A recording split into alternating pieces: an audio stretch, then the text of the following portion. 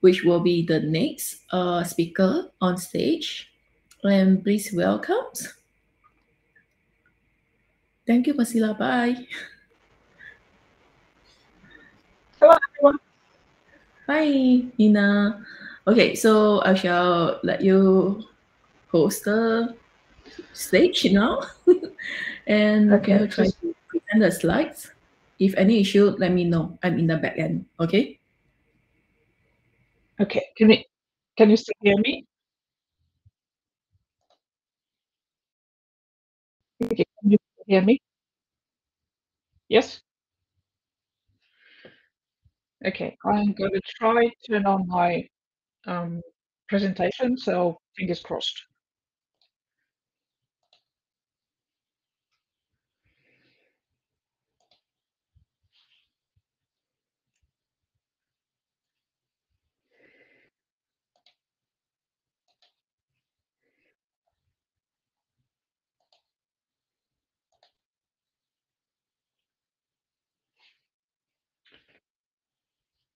Can you see my presentation?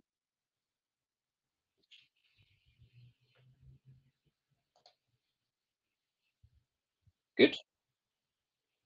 I'm actually moving on the screen.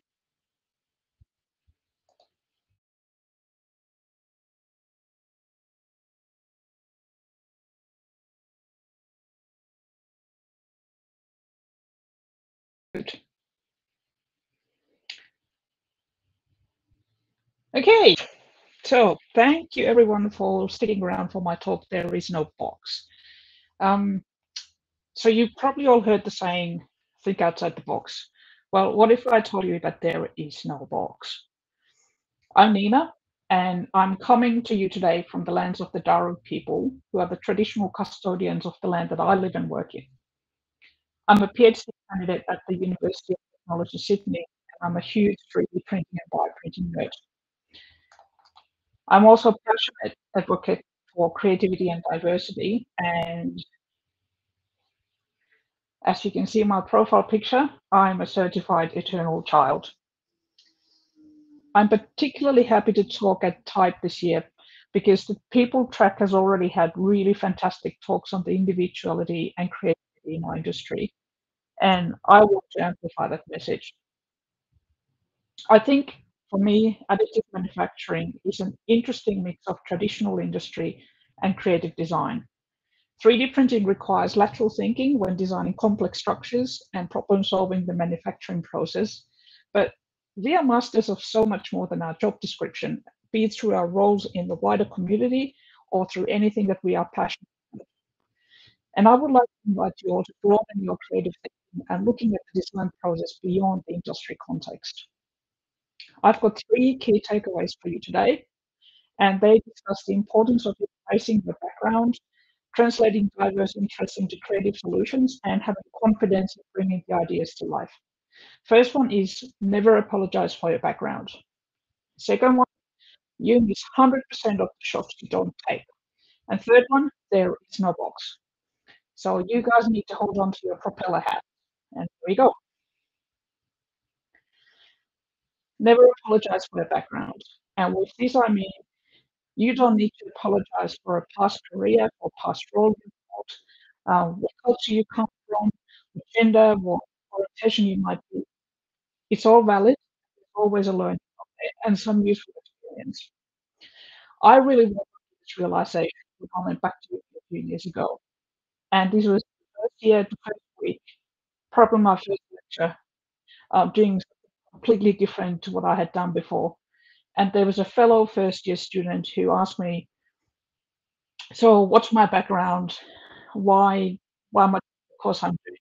And I explained that this is a career change. I haven't experienced it already, but it wasn't the satisfaction anymore that I wanted. And their question was, and I quote, "Wow, how does it feel having wasted all the time studying engineering?" After a slight pause and after confirming that they did actually ask me that, I replied, "The degree gave me a corporate career, which I can go back to if my career change doesn't pan out.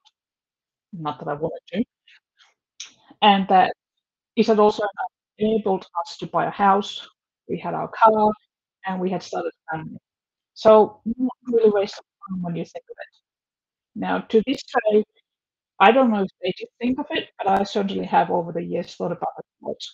And if I had been a bit more tactful, a bit more diplomatic, instead of figuratively chomping their head off, I could have talked to them about the business and leadership experience that I had gained and the technical and operational understanding that I have and how I'm using it successfully in my new career.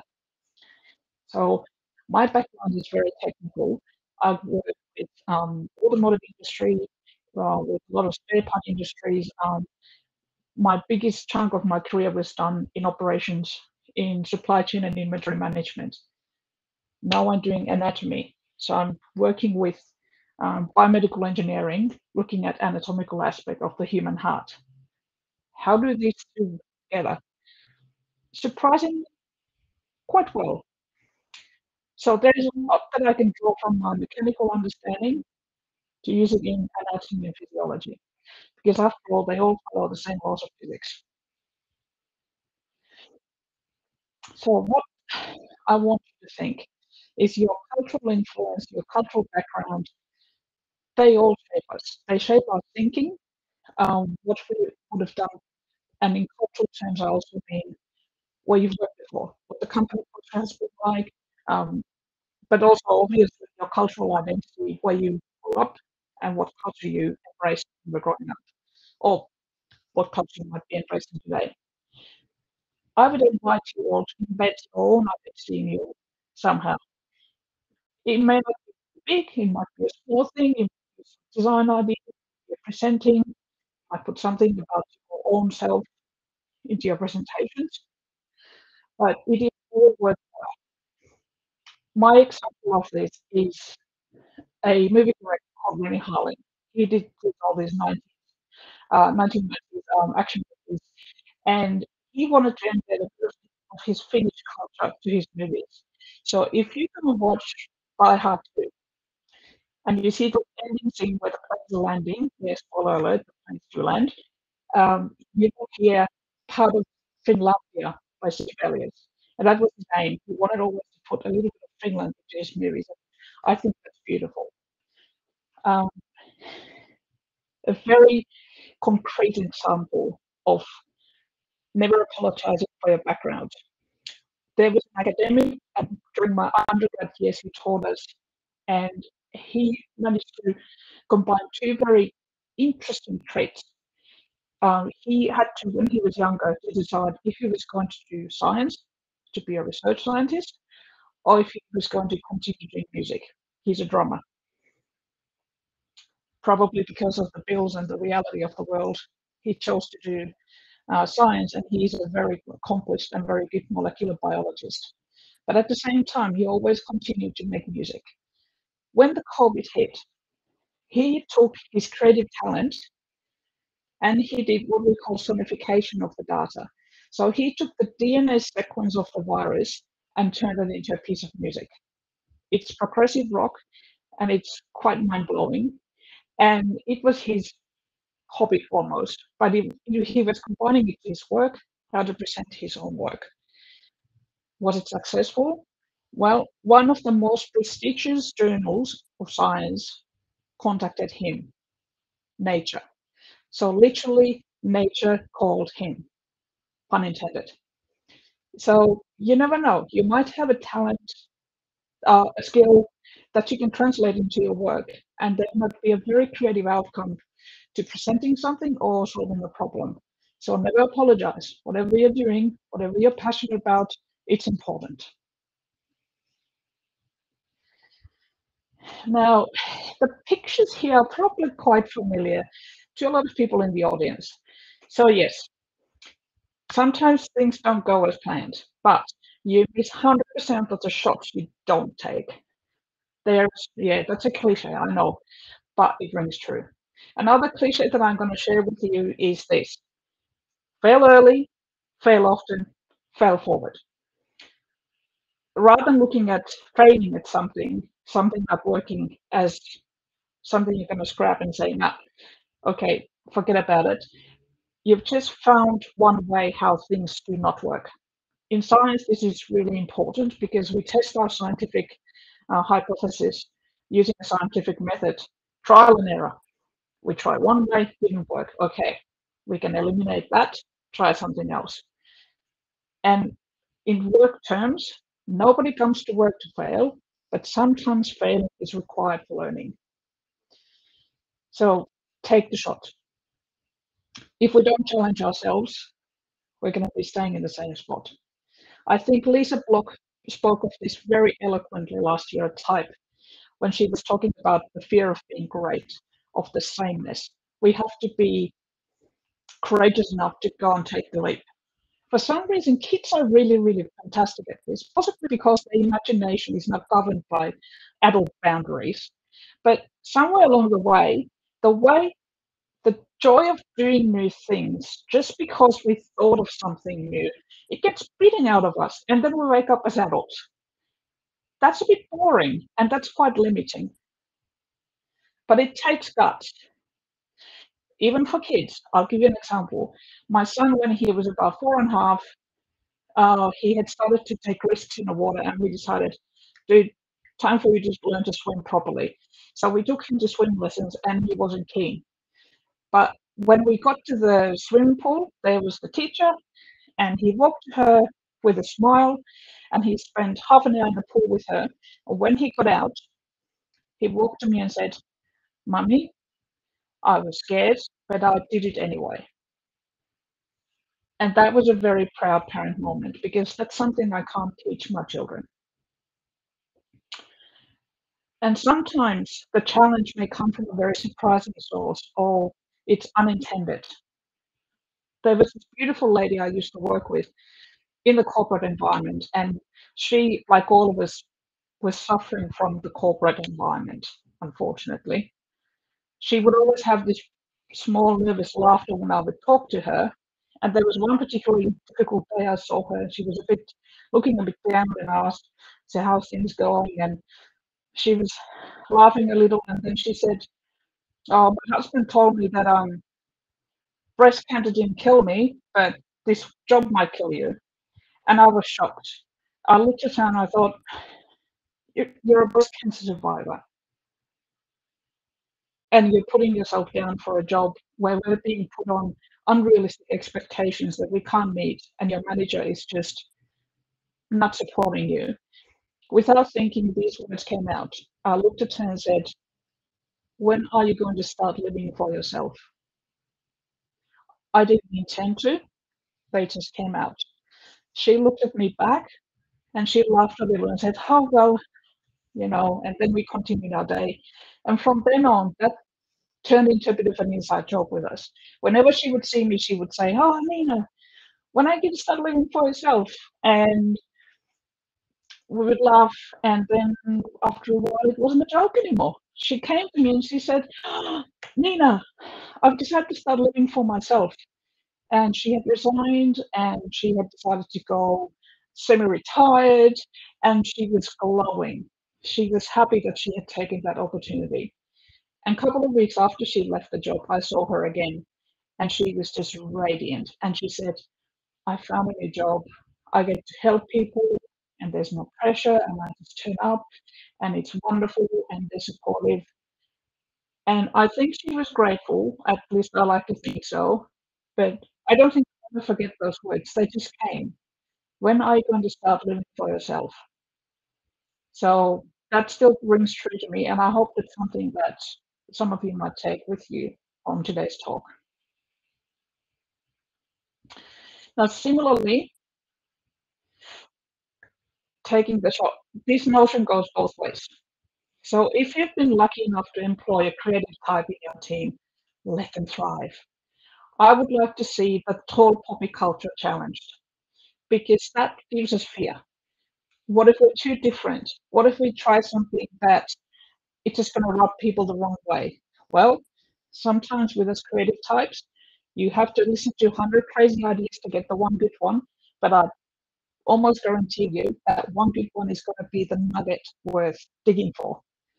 So All the variety of experience and talent, it presents many opportunities, but you need to let them get out.